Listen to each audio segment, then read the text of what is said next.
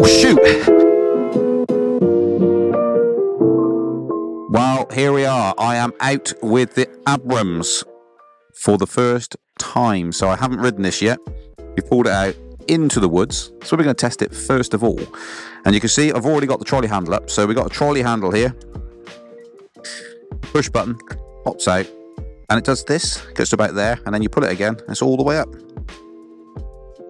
Down. It's pretty straightforward. Probably don't need to go up much more than that. You got the roll cage, a bit like the Sherman. Very, very similar. And it comes out the back here. So that's interesting, but it runs down to here rather than looping underneath the footplate. It actually goes down to here, stops there. You got the back bit here. Headlight looks absolutely lush. Obviously adjustable. So you got little Allen key fittings here. You can just adjust it, tilt it up and back and forth, which is pretty neat. Mudguard built in. Thank goodness for that. That's about time for that, having a mudguard built in, isn't it?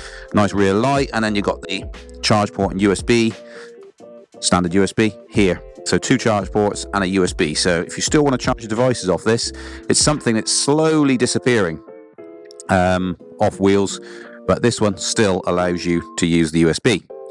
It came with side pads in the box, so we fitted the side pads. So our rule is, if it doesn't come with side pads, we test it just as it is out of the box. No mudguard, no side pads. We just test it as it is out of the box. Let's spend loads of money. So footplates are there. They are spiky, but also have longer patterns on it. So one of the things I've noticed is creaky. It's creaky. Will that disappear? Not sure. Does it affect the operation? Probably not. It's just the panels that when you squish it and get on it, it creaks. It's like an old ship. We're now going to head off. Well, I'm going to do a quick test. I'll do a little loop and I'll come back and give my first impressions, my first bit of feedback, and then we're going to head out on some trails. Right, it feels very much like the Monster Gen 3 on our website, available if you want a big wheel. It brakes and it turns like it looks, which is quite big, so quite slow, but don't forget, this is first time out on the old girl, so yeah, that works cool. So we will now head out onto some bigger trails, longer runs, and try some uphills, some downhills, bit of off-roady stuff, all that sort of business, and then feedback. See you in a minute.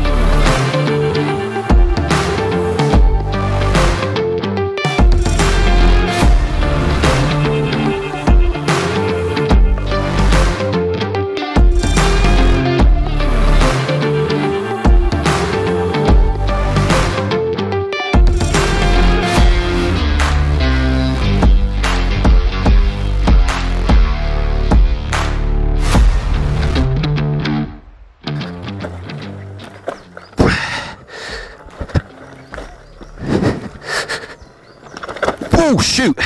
Whoa, that was interesting. So, you might have caught that on camera, hopefully. It jolted as I came up and put a load of torque on it. So it's like what I call a motor slip. Because I was putting so much leverage on it, it sort of slipped briefly. So we're going to try that again. It recovered fine, it didn't tip me off. It sort of went boom. And then just warned me. He was like, whoa, you're right on the limit here. So I'm going to go and try this again.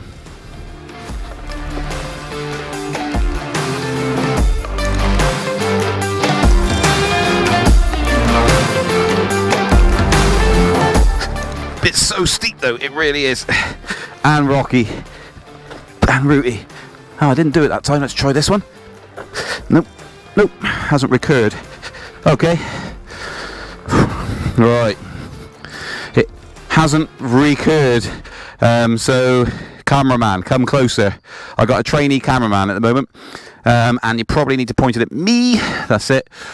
We're all good. So that didn't recur, so third time didn't get the same problem. So I don't know, obviously over torqued it slightly, but we're going to head on our way now and do some little bit more trail riding, and I'm going to bring it back, put it on charge it up fully. I mean, it is basically fully charged, and then head out and do a range test. So let's get some B-roll going.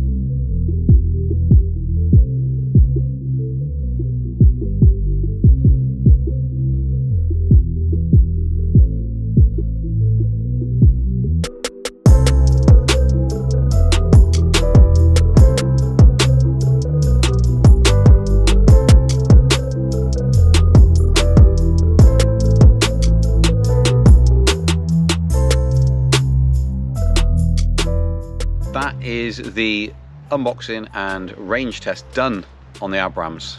And when I first got on it, I thought, I'm not going to get on with this wheel. It's quite big. Going around corners, the only other experience I've really had with it, something close, is the Z10, with the fact that it just wants to stay upright all the time. And it's the same with this. It does not want to lean over, and it's a completely different technique to actually be able to ride it. This thing, you really have to commit with the lean to get it to actually go in, and that's with the standard tyre that comes with it. Tyres do make a difference, but nonetheless the wheel's big. It's a big wheel. It's high up, and so you could naturally get that gyroscopic effect. It's a lot more work to actually twist the thing into a corner. So if you're thinking about doing real tight figures of 8s at speed, not going to be for you. Get an M10-3 or something. But after about 20-ish miles, and there's that golden rule, don't forget, about doing 50 miles on a wheel before you critique it, because it takes a while to bed in. After about 20 miles, I started to get into the total rhythm of it, and actually started to enjoy riding it. The first 20, I was thinking, oh my goodness, I've got to do a range test on this, and I've got to take it to 1,000 kilometers. I'm not going to enjoy this at all, which is fairly rare. But as I say, after 20 miles, I started to get into the sort of the rhythm of it, really. The light's really, really good. Nice and bright. That adjustability on the fly, if you leave it just loose enough, you can move it up or down. You've got multiple light modes. The roll cage around that is really handy for braking. Now, being such a big wheel, of course, it takes more momentum to stop the thing. So throwing yourself backwards, trying to brake, leaning into the side pads that come with it helps massively. So you definitely need some form of side pads on this because it's such a big wheel. And so it comes with ones in the box as standard. So as you saw in the video, they are fitted. So I was able to brake, and you can actually help the braking process by grabbing the front of the roll cage and leaning back as hard as you can to try and yank it, and it'll stop a lot quicker. So that makes a massive difference. So having that cage there is actually beneficial. In terms of the creaking and stuff, I'm going at the box, it does creak, but you can't tell that when you're riding it at all, and it's not as bad as when I first got out of the box. It's sort of bedded in. and it's not as creaky now, which is good. So she's all right there. Motor noise is slightly louder than most of the motors I'm used to, because it's quite a big motor unit as well. Road noise is significantly less than the Sherman. So with that, it's not an off-road tyre, it's like a cross-terrain tyre. So it runs a lot quieter, and actually the smoothness on the road is massively helped with this tyre, rather than it being an off-road tyre. Rear brake light and the rear day running light, all being spot on. Traffic can see you, irrespective of the clothes you're wearing. All of that works absolutely fine. Footplates I found, even when it was raining, standing on them with the spikes that are built in and moulded in, my feet didn't slip backwards as I tried to, because obviously you've got extra leverage because such a big wheel, trying to push the thing forward to get it going. I found that it wasn't slipping out at all. The screen readout is being spot on, so I haven't really found it to be lacking, whether it's in sunlight or in the dark. It works fine, so you can just have a look down, see what speed you're doing, see your battery, not necessarily percentage, but your battery capacity that's remaining essentially. So that's worked really, really well. And talking about that, let's go straight now to the range test. I was very surprised. With this, I've got 43 miles until the first beep. Now at that first beep, there was no speed restriction. It beeped, well, not that I found. I went up to 30 miles an hour and it allowed me to do 30 at that speed. There was no restriction. Let me just check, because then I got to a total, so the total range I got until it basically not rideable was 46.96, so 47 miles, which is pretty amazing for our range tests that were always well known for being very low. And I've put in a little comment, the last mile, so the mile 46, just below, mile 46, the footplates were really washy because it was on its way out. And if the cameraman can just pick that up, just there we are to where it was. So at about mile 46, that's essentially where it was more or less not rideable. I pushed it for an extra mile, essentially. So that is a good, pleasant surprise. So what I will do is I'll carry on riding this and report back at the 250 kilometers, 650 kilometers, and 1,000 kilometers. And then report back. But at the moment, no failures. This Abrams, when the first iteration came out of the production line, didn't have great feedback. There's reports of cutouts and things. With this latest firmware, it's not sniffed. It's been absolutely fine. It's just running, yeah, no problems at all. And the mileage I got out, it was really good. So yeah, it's not the smallest wheel, as you're probably aware, but nonetheless, that mileage was pretty good. So we're going to stick it back on charge, try to stick some more miles on it. So comment below, share the video, and I'll see you at the 250 kilometers.